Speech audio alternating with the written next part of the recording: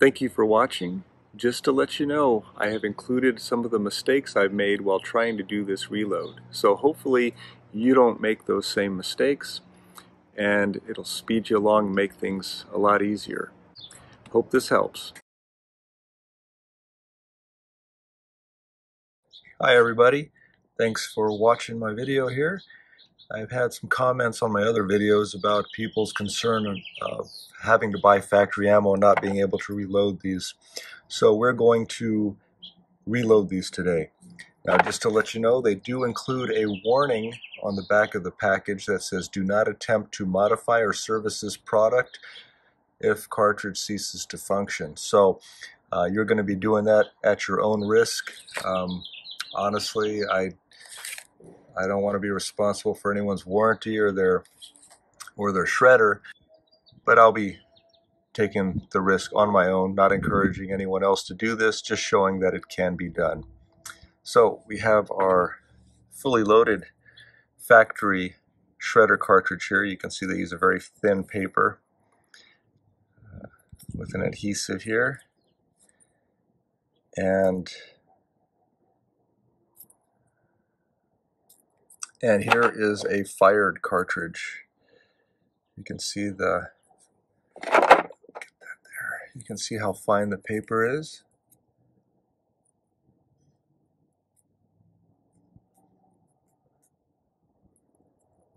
It's pretty thin.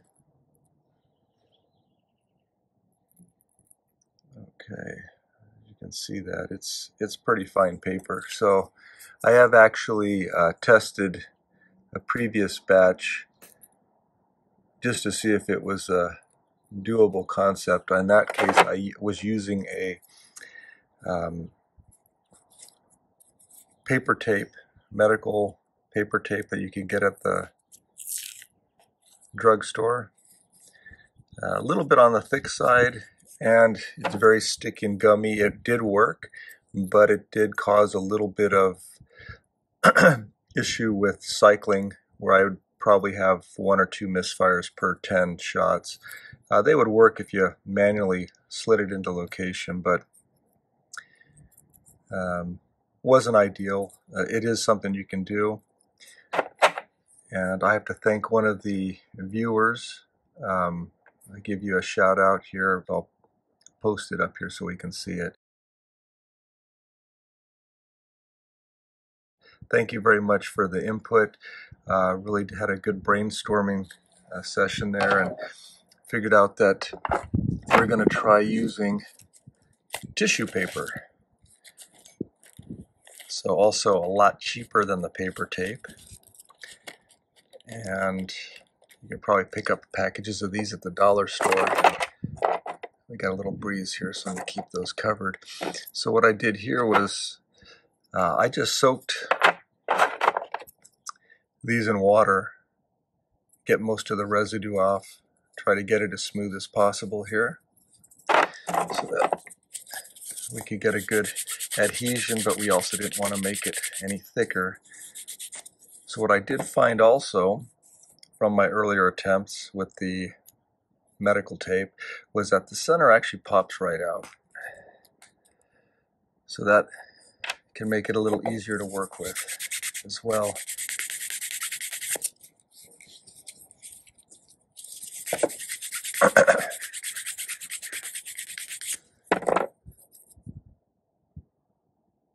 Okay, so as long as we just don't want any big rough surfaces causing any bulging on the surface, but this feels pretty smooth.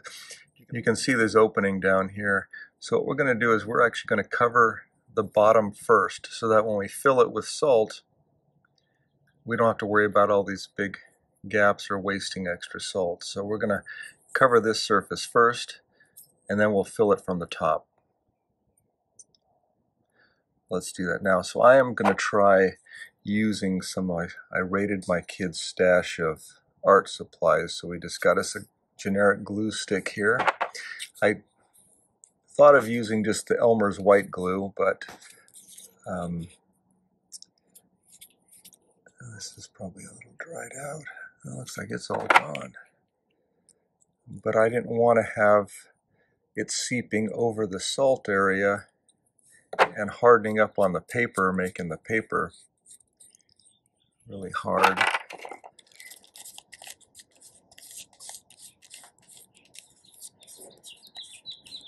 I just cut these in squares. I figured it was easier to cut out the excess if there was a little more than having just little bits and pieces. So we'll do this a little slower so I'm not popping holes in the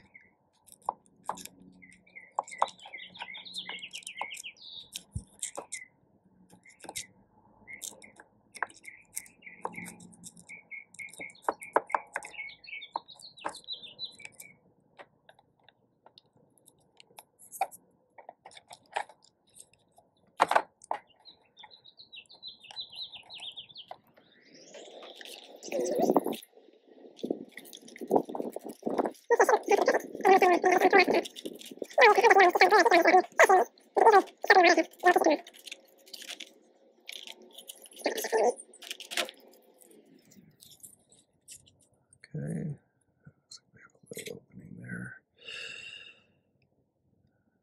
Here that we just did, cleaned it up a little.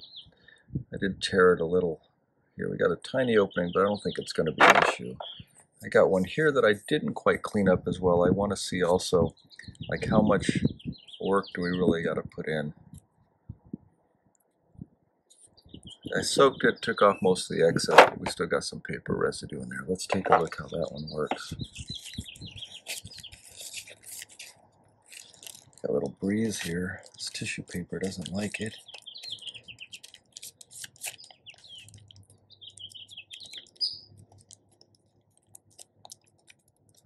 Alright, I'm just going to rip this one off and see if that works out fine. It's tissue paper, so it's not like it's that durable. Let's see how that worked out. I did tear one. Okay, so we might want to use a little more caution on that.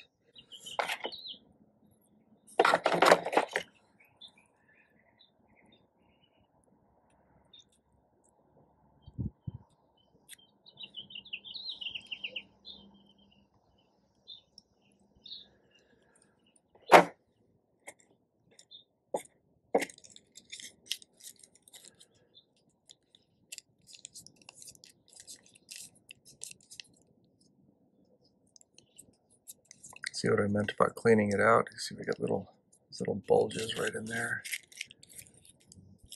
Yeah, paper. Well, that's actually glue. All right. Okay. Word of advice, don't just dig into your kids' old art supplies. Get some fresh glue sticks. These are a little dried out.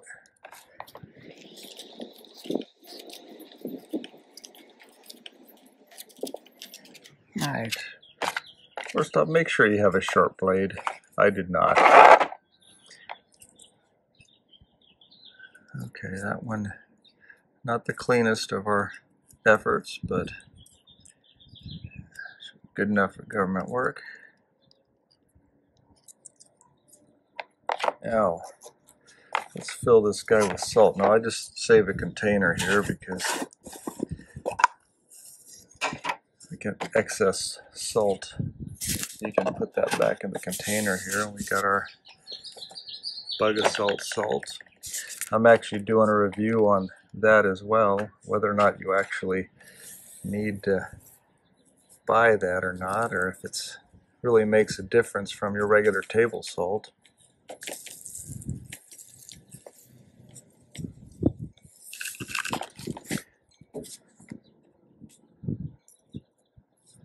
And hopefully we'll come up with some improvements with this over time, but right now it's more of a, what do you call it, proof of concept. See if we can do it. Like I said, I've done it with some success with the heavier tape. I'm hoping that we get some good results with this.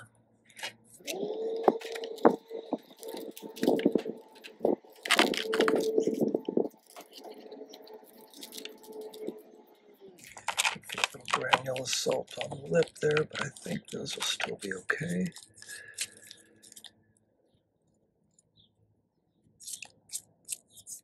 Some salt on the bottom. I think that was more from the container, so maybe make sure there's no salt in the container when you start. Now this one here I found was a little trickier because we need these to ratchet that around. So let's try and make those somewhat clean. Oh, it helps a lot when you get a sharp blade.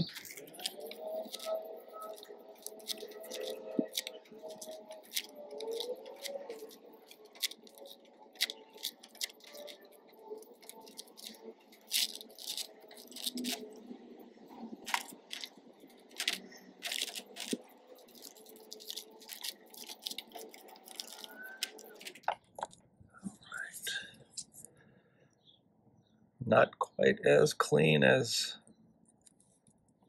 factory original, but it's holding salt and it's pretty thin.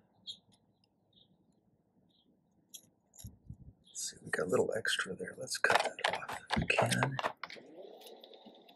Be careful, this is soft plastic, and if we want to reuse these a few times, we probably got to be careful with the razor blade. Let's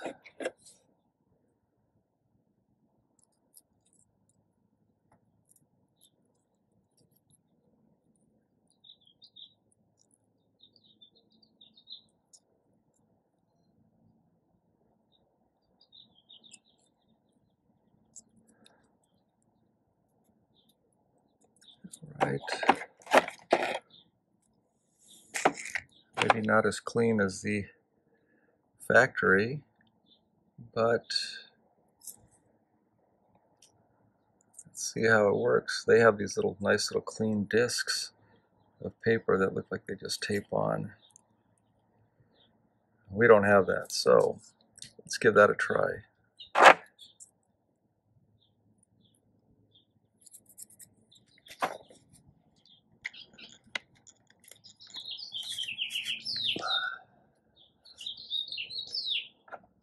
Same problem I always have here is I'm reaching in front of the camera, so these actually don't open as difficult as they look when I'm using it. Let's see how this guy cycles through.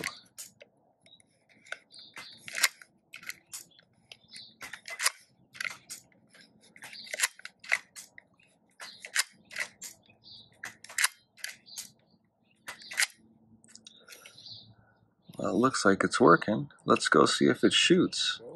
Let's take this for a little test.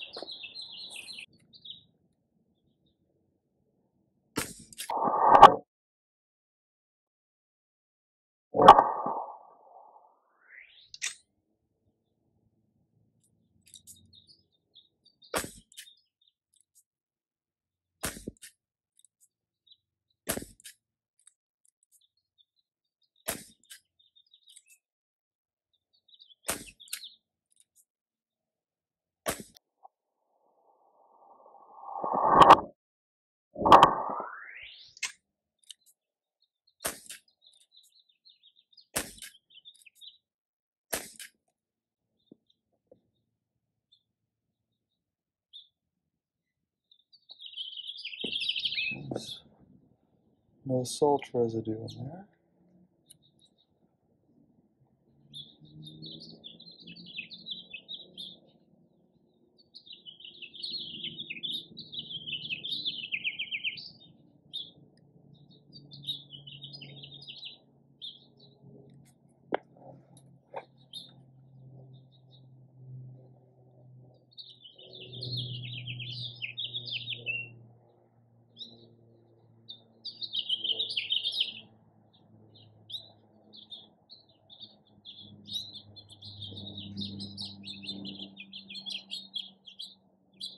So the shredder seemed to shoot just fine with our reloaded ammunition.